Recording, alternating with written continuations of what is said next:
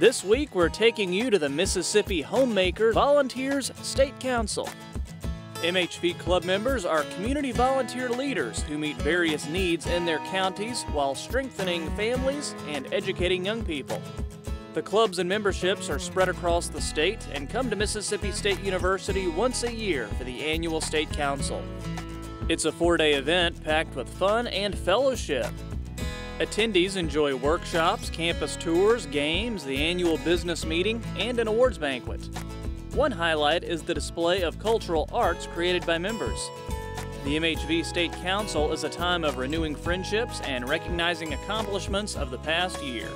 The clubs grew out of 4-H extension work and are one of the oldest organizations associated with MSU Extension. MHV will begin celebrating its 100th birthday next year. And that's this week's Extension Spotlight.